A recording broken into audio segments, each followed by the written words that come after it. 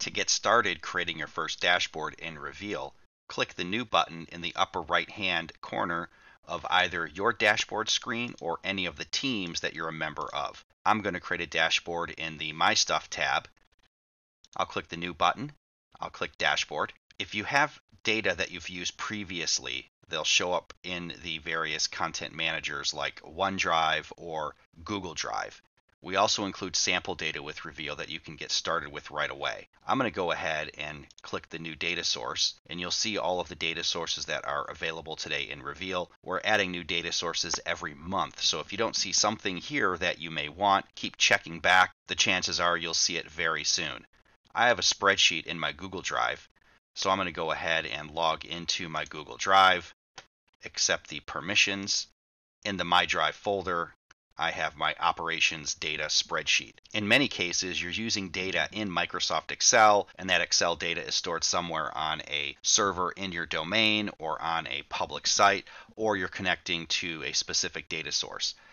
In this case, we have a spreadsheet in Google Drive, so I'm going to select my operations data. And what this will do is it will read the file from the cloud, and for each sheet, it will list the name of the sheet, and I can go ahead and select which one I want to use, or I can click the Preview Data button, and I can see what data is actually in the sheet.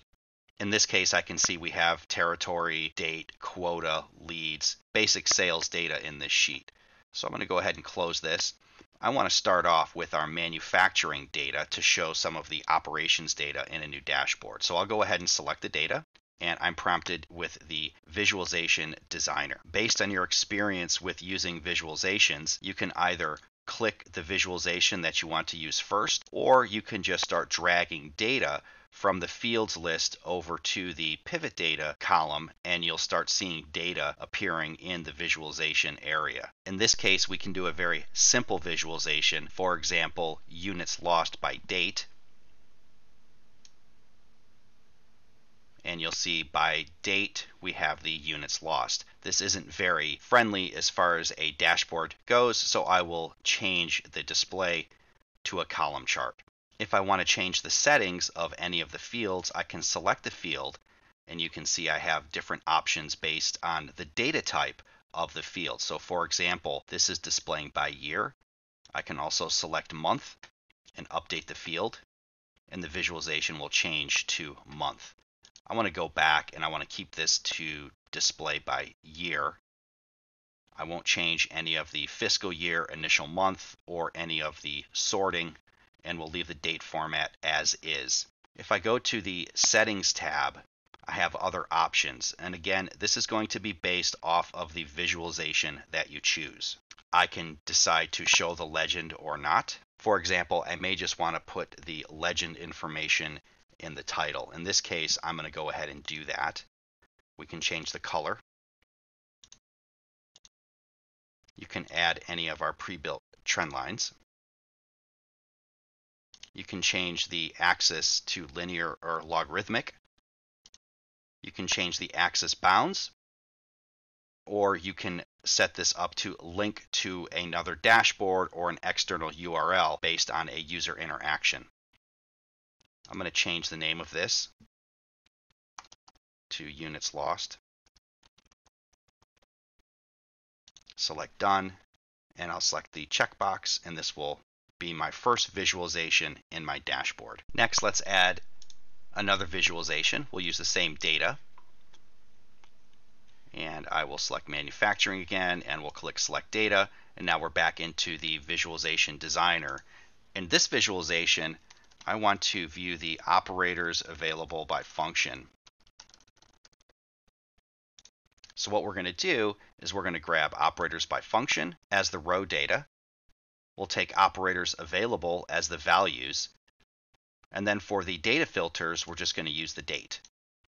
Now, when you do a data filter, you're looking at all of the data that you have in your data source and you're doing a filter, so you're minimizing the amount of data that you're showing at once. I'm going to go ahead and select a rule here to filter by rule, and my filter by rule will be to show operators available by function for the last 30 days. So I'm going to go ahead and create the filter. Now, the next thing I can do here is change the visualization type because the table is not very interesting. Let's change this to a donut chart, and now we have a nice visualization. We have our legend. If I want to go over to the settings tab, you can see some of the settings that we have for the donut chart. For example, I can change the start position. So if you want to really customize how the visualization looks, what data is being shown first. In most cases, what you're going to want is the largest data is always starting from the upper right. And I can change the slice label from percentage to value, or I can do value and percentage. Let's go ahead and click the checkbox and save this to the visualization. Now I'm going to keep adding a couple more widgets here, but this time instead of clicking new visualization, I'm just going to use the copy function.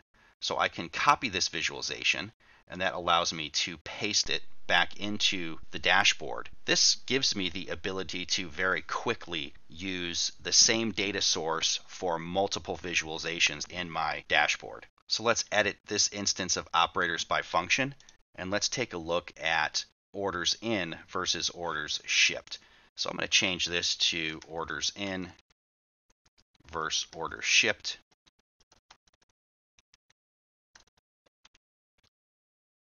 So let's go ahead and remove the fields that I had in earlier. The first thing I want to do is change the visualization type to a column chart, and I want to look at the orders in versus orders shipped by date. So let's grab date, we'll get orders in, and we'll get orders shipped. So now I have a nice column chart, but again, let's do a date filter. I'm going to do a filter by rule. I want to grab the last 365 days, so I show the last year, and I want to change the date aggregation from year to month. Let's go ahead and update that field, and now we've quickly created a new visualization based on an existing visualization using the copy function. Let's add one more widget. I'll use the operations data again. We'll use the manufacturing data. And let's take a look at the cost of labor versus revenue. And we're going to do this by date. We're going to do the same date filter that we had previously. So let's do a filter by rule. We'll do the last 365 days. And I also want to change the date aggregation for this visualization to month, since it's only showing the last 365 days. And now I will change the visualization type to a line chart, and you can see that the visualization is looking pretty nice. Another trick when you're creating visualizations is just clicking on the empty field to get the field list versus doing the drag and drop, which is what I was doing previously. Let's change the title to cost of labor versus revenue. And we will hit the checkbox, and now we have 4 visualization widgets in our dashboard. I'm going to go ahead and change the name of this dashboard to manufacturing metrics. And I'll click the check button to save this out to the My Stuff folder. And if I close this dashboard, you'll see that manufacturing metrics ends up being inside of my dashboards. If I click the hamburger menu directly from here, I can add this as a favorite. Now it will show up in my favorites. And I can also directly from here share this dashboard. And in this case, I'll go ahead and share this with the marketing team.